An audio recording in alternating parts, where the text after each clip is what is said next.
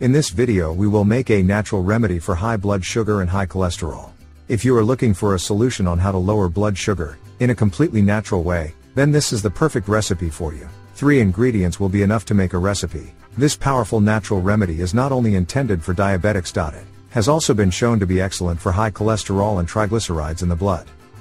Is enough to take 1 spoonful on an empty stomach, and get rid of fat from blood vessels. To make this healthy and powerful recipe, we will need 3 foods. The first of these is lemon. First we need 2 lemons, clean them well, then cut them in half and squeeze them. Then take the juice aside and chop the peel into small pieces to use in the recipe. Second, we need 1 celery root. We peel it, clean it and cut it into small pieces. Third, we will need 4 bay leaves. Then we bring the pot and put the celery root and lemon peel in it. Then add 4 dried bay leaves to it and add 400 milliliters of water to it and then put it on the stove for 20 minutes.